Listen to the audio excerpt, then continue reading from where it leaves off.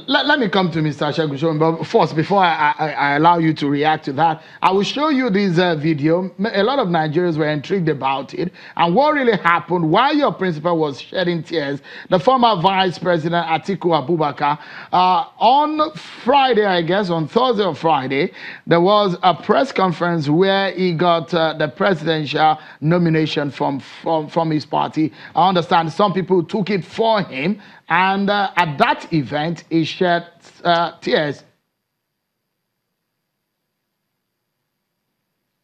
Okay, we'll let you see that in a bit. We'll give it to you just in a bit. But Mr. Sowunmi, you heard what Mr. Igbokwe said. Look, your party, do you guys have that kind of candidate that can confront a possibility of a Buhari coming as the APC candidate?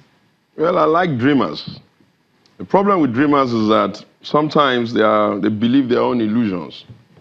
For the APC and for President Muhammadu Buhari, what will be significant for him to first of all analyze is what is the state of things in the country today.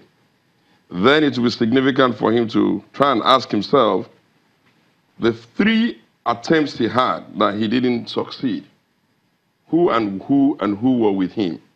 And the attempts he had that he then became lucky. Who are those people that were him?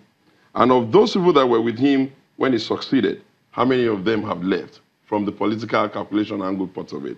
But like I said, the beauty of participatory democracy, especially termed elections, is that you will have an opportunity to count it properly when the time is right, and then we'll be able to see whether truly Nigeria belongs to them or Nigeria belongs to the generality of the Nigerian people who are able to make all right, sorry to cut you. Since my producer is able to give us that now, so you can see, yes. Why was former Vice President Atiku shedding tears there? All right. His Excellency, the former Vice President, has been in the political space for a while, and he's been participating in politics, and he has a big following that moves around with him. Over the years, he's always had to provide the money, buy the form, get everything ready. And so the campaign organization and himself thought this particular effort to follow that pattern. We had planned to get him, go to the secretariat, pick the form and all of that. Before we knew what was happening, some of our supporters were doing some things in the background that was unknown to us. And then when they came in and said they had bought the form, okay, we can understand that. Maybe they pulled the money together and they bought the form. The problem and what probably brought out the emotion was the presentation of the form and the issues that were raised. There was one of them, Adekemi Aiboda Adesoya, who took to the mic and did a soul-wrenching speech where she first of all said it was a covenant. Then she said mothers were tired of watching things go this way for their children. Then she said, this country can be fixed. Then she got her Yoruba people to sing a song that literally meant it must not be destroyed. The country must not be destroyed. The country belongs to all of us. It was that moving.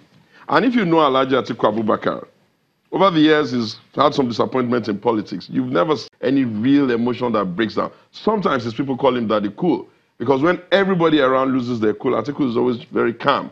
And he runs on the principle that if the leader loses the school, then who's going to think them out of the problem? But in that instance, young people giving out this word, saying to him that they've come from all over, asking him that they want the form to be a covenant, that he must not, if he becomes successful, he must not forget that this is a covenant between them and him, that he must get to work and he must get the work done. Look, man, except the entire juice of humanity has drained off you, you will be emotional. And because he was receiving a gift that he has never gotten, a little bit of the emotions came out.